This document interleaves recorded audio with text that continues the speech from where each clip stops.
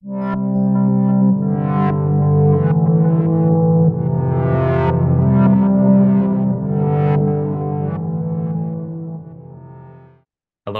I'm Bretton, one of our MCAT tutors here at Inspira Advantage, where we help students get into med school and other professional programs.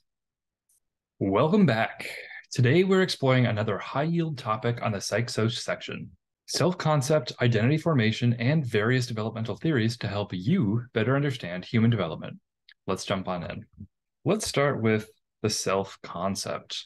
Self-concept is referring to the sum of ways in which we describe ourselves. It consists of individual identities related to the groups we belong to. Our self-esteem is affected by how close our actual self is to our ideal self and our ought self. This is known as the self-discrepancy theory.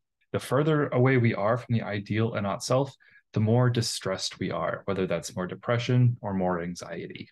We also have self-efficacy, which is representing the degree to which we see ourselves as capable in a given skill or situation. This is related to the concept of learned helplessness, which is a state of hopelessness relating from the inability to avoid repeated negative stimuli, usually due to a low internal locus of control and a high external locus of control.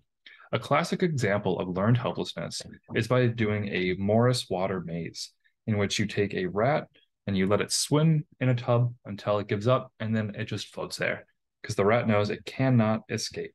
So it develops learned helplessness, which is a model of depression. Next up, we have Freud's psychosexual stages of personality development. Freud proposed that personality development is based on tensions caused by the libido. Failure at any stage leads to a fixation, which can cause different personality disorders. These stages are starting with the oral stage from birth to your first year. This is where the erogenous zone, the zone that the libido is focused on, is the mouth, which makes sense because babies are sucking on nipples for milk. The next stage we have is the anal stage, age 1 to 3. This is the erogenous zone here is bowel and bladder control. Somebody who has failed in the anal stage can be called anal retentive later on. Next, from ages 3 to 6, the erogenous zone are the genitals. And almost to the end, we're in the latent stage, which is 6 to puberty.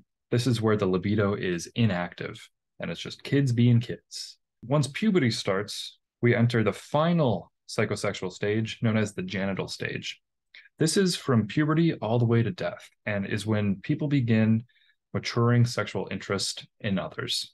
Next, we have Erikson's stages stemming from conflicts throughout life. First, we have trust versus mistrust in infancy. So this is from years 0 to 1, where an infant learns to trust their caregiver if their basic needs such as food and comfort are met consistently. If not, they may develop mistrust. Next, we have autonomy versus shame. This is from ages 1 to 3, where a toddler learns to be independent by exploring their environment, like attempting to dress themselves. If they are overly criticized or controlled, they may develop a sense of shame. Next, we have initiative versus guilt, where a child learns to take initiative by planning and carrying out activities. However, if their actions are consistently met with disapproval, they may develop a sense of guilt. Then ages 6 to 12 are industry versus inferiority. This is when school-aged children learn to develop a sense of competence by mastering academic and social skills. If they struggle or feel inadequate, they may develop a sense of inferiority. Next, from ages 12 to 20, we have the identity versus role confusion. This is your classic teenager where adolescents are grappling with developing a sense of identity by exploring their beliefs, values, and goals. If they cannot establish a clear sense of self, they may experience role confusion. Next, we have intimacy and isolation from ages 20 to 40. This is where young adults form intimate relationships, such as friendships and romantic partners. If they struggle to connect with others, they may experience isolation. Then in the Middle Ages, 40 to 65, adults are seeking to contribute to future generations through work, family, or community involvement. If they fail to find meaning in these pursuits, they may experience stagnation. And then finally, 65 to death, we have integrity versus despair. This is where older adults are reflecting on their lives, seeking a sense of accomplishment and satisfaction.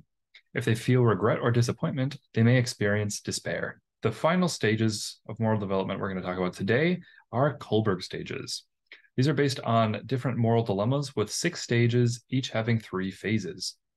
Let's talk about the classic Heinz dilemma. It's a classic example where a man named Heinz must decide whether to steal an expensive drug to save his wife's life. Let's begin with the pre-conventional stage, obedience and punishment. A child may say that Heinz shouldn't steal the drug because he might get caught and punished.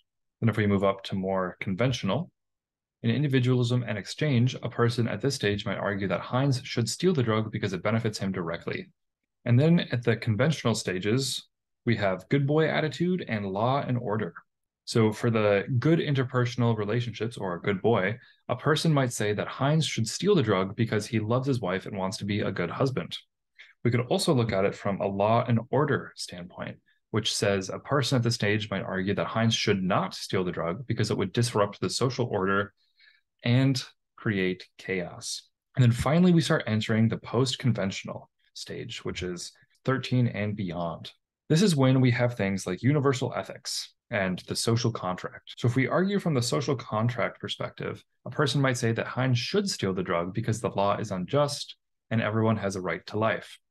Similarly, with the universal ethical principles, a person at this stage might argue that Heinz should steal the drug based on the principle of valuing human life above all else, regardless of the consequences or societal values. Quickly want to give a few important vocab things to you, starting with Vygotsky's zone of proximal development.